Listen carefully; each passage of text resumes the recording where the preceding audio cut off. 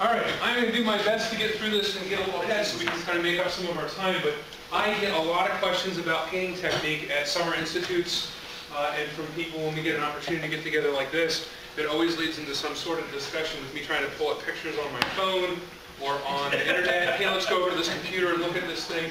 So I'm going to try to sort of cover what I know about painting and share with you here in the next couple of minutes to the best I can. First of all, when you look at spray paints, please do everybody a favor and avoid Valspar like the plague because it doesn't completely solidify. We've gotten burned on Valspar too many times for it to be a coincidence of one batch of paint. So Valspar may have value for giving fresh life to some of your tired wicker furniture for the summer season or something, but it's not for a guitar, okay? You're going to get what you pay for, and you want to choose something that's good quality.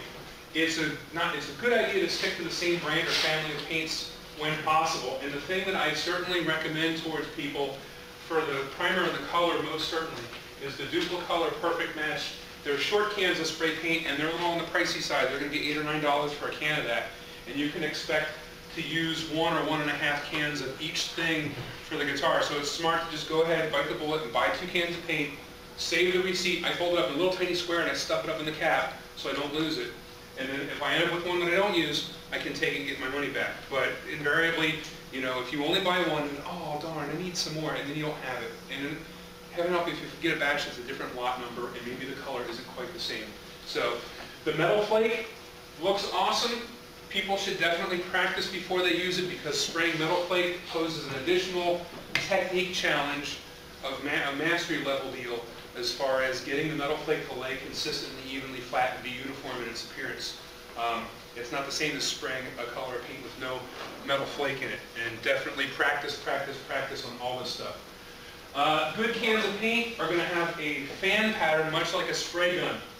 And the Dupli-Color has that, so the other better cans do also. There's a little plastic insert piece on the nozzle that you can rotate to change it to a horizontal or vertical fan line, rather than a circular spray pattern. You can paint with a circular spray pattern, but when you can make that flat line come out of the can, that's nice. Typically, use spray gun to paint material laid properly. You can get by with spray cans, but if you've got a compressor and you've got some sort of gun, that's nice. If it says that you don't need to thin it, you end up still thinning it just a teensy bit, okay, to improve the flow. If you go overboard, it'll sag and run in a hurry, and it won't lay like it's supposed to. Getting back to the spray paint can and the cap and the nozzle deal that rotates. You can make it do a vertical pattern, and that's typically for left and right, and you can make it do a horizontal pattern for. This is the spray gun. I got it in myself. I apologize. If you take the metal tabs on the spray gun, such that, like in the photograph, the tabs are oriented horizontally, you will get a vertical pattern result. It's 90 degrees rotated. And if the cap, like on the right, were rotated so that the metal pieces were in a vertical line up and down, that will make a horizontal spray pattern. Horizontal spray pattern is for spraying up and down. Vertical spray pattern is going left to right. Distance from the surface of the spray gun is ideally somewhere around 12 to 14 inches. If you lower the pressure or you've got a different kind of viscosity, you may end up getting a little bit closer, but I find I use a spray gun and I spray Bona Novia. And it's an off-label application, as they would say in the medical community. Right? It's not, I don't think it's ever meant to be sprayed, but I've had very good results spraying it in its physical properties. Just from 5 senses observation, well, not all 5 senses, but a couple of the senses observation, it is darn near similar, same kind of stuff as what they tout as a water-based lacquer. In its color, viscosity, odor, visual appearance, on and on and on. It seems, it must. Bona what? Bona Novia. Yeah, I imagine you could probably do Bona Mega like we now use at some of the summer workshops. I just haven't tried it. How do you spell it? Just try it. Bona, B-O-N-A, N-O-V-I-A. Or N-O-V. Yeah. And so I get that from floormechanics.com in West Virginia. Or Amazon. Okay. When you spray, I have a representation of like a board here. You want to get the fan pattern perpendicular to your motion of travel. And you want to overlap your fan pattern a little bit so that the overlapping paths, everything has a chance to kind of flow and melt together. Spray off the sides of your project. So in other words, when you're going to start and stop off the sides of the project, because initially, when you pull the trigger, when you let go, there can be an irregular flow of paint, larger size droplets and so forth, and a spatter that you would mess up your paint job. So in this instance, I might go left to right, across the top, drop down a little bit, right to left, drop down a little bit, and back and forth. And I try to encourage the students, pretend you're a robot. Okay, the more mechanical that you can pretend to be about this, the better chances you're going to get a good result. On multiple coats, it's not a bad idea to change your direction pattern 90 degrees. So if you sprayed one coat on left to right, do another one up and down. And when you move over to go from one path, spray path to the next, the step over, how much you move, like the left to right, you drop down, and left to right, drop down. You're not dropping down very much because you want to get some overlap. You want to paint the hard-to-reach areas first, and there's a YouTube video on the STEM Guitar channel that talks about this. Try to paint all the hard-to-reach places first. Around the neck pocket and the horn area, that's the hardest to reach places first. Paint the perimeter of the body. In so doing, you're going to get overspray up on the front and the back of the guitar, and you're going to end up painting some of the front and the back before you buy collateral damage, before you ever intentionally paint the front and the back of the guitar. If you go the other way and you save the hard-to-reach areas last, in trying to spray them, you're going to get overspray on places that have already been painted, and you increase the chances of having a run or some other imperfection in paint finish pop up. So some common problems in paint technique is zigzags. Okay, if we're going to do left or right, you're going to see this all the time. First pass across is great. They drop down a little bit, and they go down on an angle instead of staying parallel with their first pass. And it's back and forth. And you have places that maybe the paint application is appropriate, and then there are thin places as the two paths get wider. Another problem you have is people they drop down too much. They do that first pass, and then they drop down a whole bunch, and they go, and it's wet, dry, wet, dry, wet, dry. You want a consistently wet application of paint when you first spray it on. If you overlap too much, then you just have too much accumulation of paint, and it runs. Just like if you go too slowly, and you pull the trigger and you're running across and you go too slowly, and the paint's just blasting on the surface, gravity is just going to have its way with the whole deal. Other common problems, if you go back and say, oh, there's a little spot that's kind of thin, I just want to touch that up. Yeah, you get that nice and wet, but you've got overspray all around that results in the area surrounding it all dull and hazy and dusty. Again, that's why you paint the hard-to-reach places first, and then do the easy stuff, and progressively the easiest stuff is always last. Practice, practice, practice, practice. I'll have kids take pieces of masonite, put some sealant on it, prime it, paint it a color, paint over top of it. I have pieces of maple, because maple is really hard and dense. It takes paint very well. And I'll have them practice on blocks of maple with all the aspects of the painting and buffing and wet sanding that we'll talk about next before they do their guitar. If you put too much paint on it, it'll make a run. If you get too little, it'll be dusty and dull, and you can actually it'll dry really fast. It's like dries in midair, and then it sits on the guitar, and you can actually take your finger on it, and there's pigment on your finger. The paint should look wet and shiny as it goes on the guitar.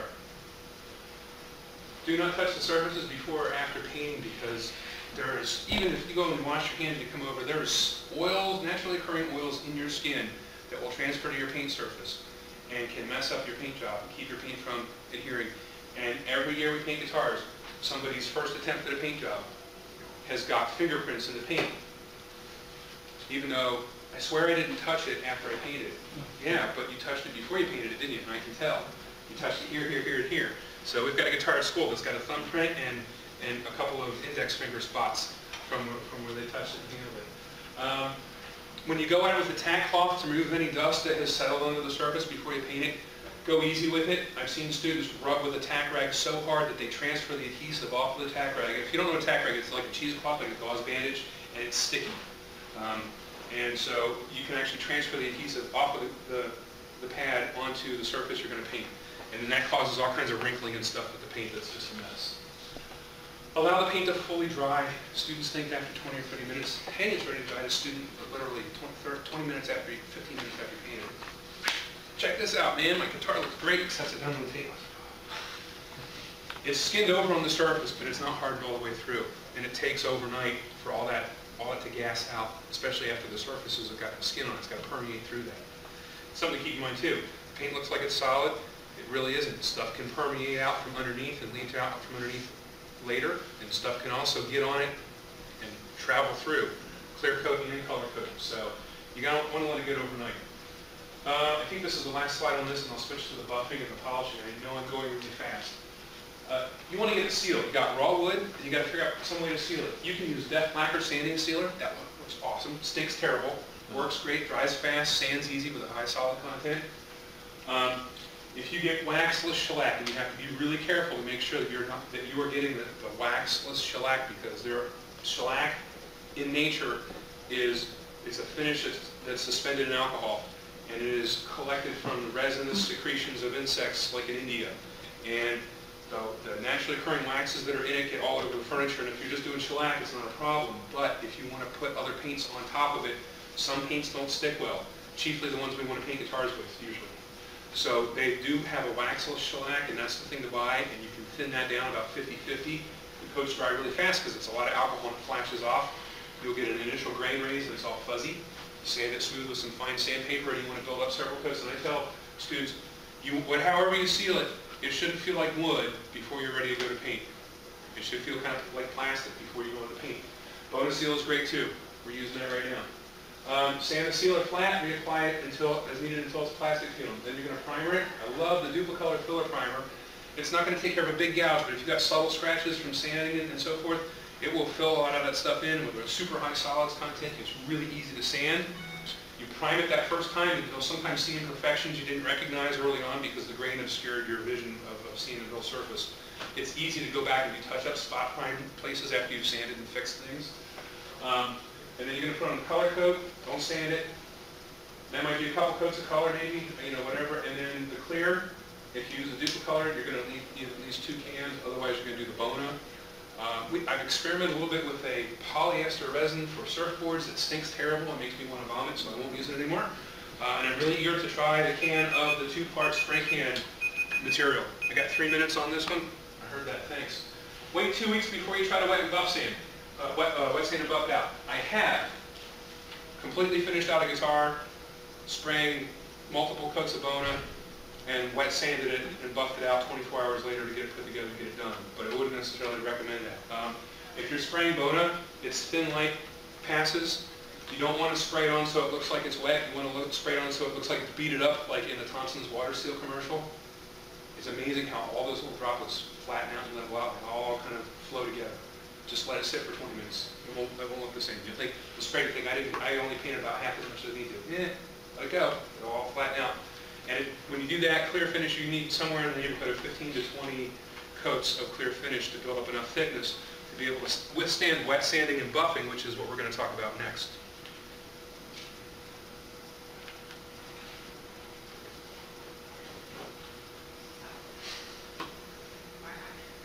Once you have it sprayed with clear coat, you've built up an adequate thickness of clear coat, it's going to have an orange peel kind of look to it.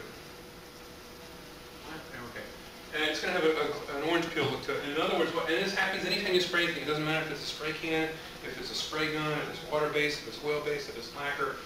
The nature of the atomized droplets splashing against the surface, knocking into wet material that's already on the surface and so forth, it's going to have a certain amount of texture to it, a lot like the skin on an orange peel. That needs to get sanded back, but you don't want to sand any more often than you have to.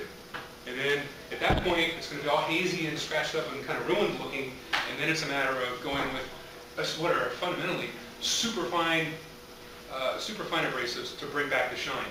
And the scratches get progressively smaller and smaller and smaller and smaller until your eye can't really perceive them. So to get started on this process, soak the sandpaper in a red Solo cup with some wine. You have some fun with a red Solo cup when you get to this stage. But white styrofoam cups are too easy to puncture a hole in it and it leaks out overnight and you come back in the morning. But the paper needs to soften, the paper backing needs to soften up overnight. And if you have the cup of soapy water and you take a dry piece of sandpaper, plunk it in there and start wet sanding, you will put crazy, ridiculous scratches in your finish that you're going to be so mad about. I don't understand exactly what happens when you soak the sandpaper overnight in the water, but it fixes the issue. And that's something I got off the StuMac website after I ruined what I felt like I ruined my first attempt at doing a guitar job. Try not to put the paper in so much that it all sticks together. The water's got to be able to get to both sides of the sheet of paper. And sometimes the kids will have a little stack of paper and they throw it in. And the paper actually hugs together and the water can't really fully get in between all the sheets like it used to. So you got to make sure that each piece gets coated, gets access to the water on both sides. I try not to do anything with just my bare fingers in the sandpaper. I try to always have it, especially on the flat surfaces, you want to have some kind of block. There are a variety of foam sanding blocks available like at O'Reilly's and auto parts store for auto body work. The thing that I find works really well is I got like a really inexpensive green foam kneeling pad for gardening work. It's about that thick. I like it if it was a little thinner, but it's about that thick. And I cut that up into cubes. Wrap a piece of the wet sandpaper around that, and then it has just the right amount of give for going over contours without being too hard, but it's not the same thing as sand. If you sand with your fingers, the raw wood stage, any of the paint stages, you're going to have a guitar that the flat surfaces are wavy and ripply. So the more you can do with a block at all the stages of sanding, especially on the front and the back of the guitar, the better off you're going to be. Sand in little circles. Sand in little circles. The overlapping circles are going to kind of crisscross the scratches that you make in the paint. And as you get started, what you're going to see initially is that the guitar starts to get hazy looking, and if you get the light to bounce out, I'm all about whatever you're doing, running stuff through the thickness sander and the planer, or different aspects of paint, whatever your surface is, get the light to glare off of it so you can really understand and see what is happening with the surface of the light going off. When you get the light to glare off the surface here, when you first start, the first phase of this, it's going to be dull, but there's going to be these silvery, speckly things when the light bounces off of it. Those are the low spots. You think about orange peel. Those are the low spots that the sandpaper hasn't touched yet. You've got to continue to sand the dull, hazy places that are the high spots. You've got to continue to sand those down until you get to the low spots. And everything needs to be uniformly dull. And the trick with that, here it is right here. And the trick with that is not to cut through the clear finish and cut through the color coat and have primer or raw wood peek through. And that happens commonly on the edges. But this is a guitar where the wet sanding has begun and is probably about a third of the way there. It's probably a third of the way there. I wouldn't even say that it's halfway there. It's probably a third of the way there. And here's one with a kid's body from this semester with sealer that they're sanding, and they're thinking about putting spray and primer on. It's like, nope, you've got some more sanding to do before you get into putting spray and primer on there. You've got to take care of that. Be careful about the water. You've got soapy water. You deposit a little bit of soapy water on the guitar. You want to have some rags nearby. You want the paper. You don't want anything dry. And you go in little circles, and you kind of wipe it back and look. And then you deposit a little more water in the same spot or someplace else, and you do some more sanding. And you work in spots about like that big, in little circles. I love it. It's peaceful and it's quiet after all the messy, noisy things. I love wet sanding and polishing, and I love doing the guitar setup because they're peaceful, quiet things that when you're all done with it, takes it from looking like, so, oh yeah, now we got something. And so those are my favorite kinds of things.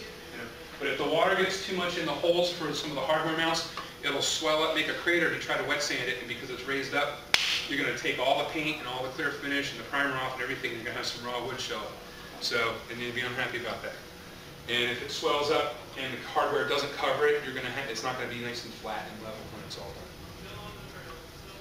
Be careful at the edges, because this is where people want to go, and they'll take, if this is magnified, they've got the sandpaper, and they'll run off the corner. And next thing you know, that edge right there, where it transitions from flat to the very top of the radius, clear finish gone, paint gone, primer shows, raw wood shows. And that's why it's important to inspect too. The kids get to talking. Oh yeah, the game last night, that was awesome in the third quarter. And it's like, do you even know what's going on? And then they wipe the stuff off. And it's like, when you wipe the paper towel, you got the paper towels on the right, you don't want to see any color in your rag. As long as it's wet, that's good. If you say you like a milky white, that's good, that's a clear finish. But if you see that your color pigment in your rag, it means you cut through the clear finish. Stop. We got to spray some more clear color on it. Give it some time to harden up. Okay? So it's important to monitor. And you're going to repeat the process with finer paper. I'll do 1,000, I'll do 50, sometimes I'll do 1,500, sometimes I'll skip it. It depends on my mood. It depends on what I think it looks like. I wonder if the sandpaper varies from lot to lot. And I also wonder sometimes if the material varies, you know. I might go to 2,000 grit paper. I usually don't wet sand with 2,000 grit paper, but I might if I felt like there was a need for it. But I definitely do 1,000, and it's hit or miss, 50-50, whether I do 15. I always put 1,500 in the cup. It's a little bit different color than the 1,000, so I can tell the difference by color. But I always put them in the cup, and I don't always use it. And realistically, if you cut the pieces of paper in like 2.5-inch squares, you should be able to do a guitar body with like 3 or 4 squares of sandpaper. It shouldn't take endless amounts of sandpaper. It only takes a little bit of sandpaper to wet sand the guitar body. And, you know, not any more than that either for a neck. If you wet sand, but if you spray the back of the neck and the front of the headstock, and you wet sand that and polish that out. So with the wet sanded, here's some wet sanding on the neck on the front of the headstock for the student. Again, be careful about widening the holes. And you get a little more hardware and clamping force when you put the hardware together for the tuners. And a lot of times, because the holes are bigger, some finish gets inside the holes too. And so it's not too much of a concern about getting it in the big holes. The 4 bolt holes in the back you want to kind of avoid, because the way we do it, the neck is actually bolted to a scrap stick of wood that they can hang onto. So there's a spot on the back of the neck that doesn't have any finish on it at all, because it's just going to be concealed anyway. It gets put into the pocket. Once you have all the wet sanding, you deem it finished. You don't see any more speckly, textured, bumpy places of orange peel when you get the wet guitar. It's all uniformly dull and sufficiently ruined at this point. It's not shiny anymore. It's good. Then it's a matter of bringing the shine back. And these are my go-tos. These are my go-tos. I use Meguiar's Mirror Glaze. They got a fine cut cleaner number 2. And then there's a Mirror Glaze number 9. And I love it because they have a whole product line with a yellow thermometer with a red line that indicates how much abrasive is suspended in the liquid. And when you use this, you get some old t-shirts. Get the kids to bring in some old shirts. You can't use anything with ink on it. The softer the shirt, the better. But old t-shirts, cut the back part, back part of the bottom waist area doesn't have any ink on it. Little squares, about the size of index cards, a little smaller. You apply a dot about the size of a nickel onto the rag, and you need to feel some heat. You need to feel some warmth generated. That's that friction that's where the polish is actually cutting in and doing its job. And again, you got to monitor, because if you get aggressive on the edges, you can polish right through and have primer showing. So it's abrasive. And you're going to do that. You have a second clean rag, and you're going to buff it out. Again, you want to feel some warmth. You want to feel some heat under your hand. After 5 to 10 minutes, I don't know, after you do some polishing, your clean rag really gets to be about as gunked up as your polish application rag. So I just kind of switch them out. I take the application rag and I toss it, and my old polishing rag, buffing rag, becomes my new application, and I get another piece that's clean. So I've always got one that's fairly clean, and I've got one that's, if it gets too wet, too saturated, you're like, yeah, this is another one. Start over again. Make sure that they don't have any kind of grit, dust, anything that because you're going to rub hard enough to make some heat.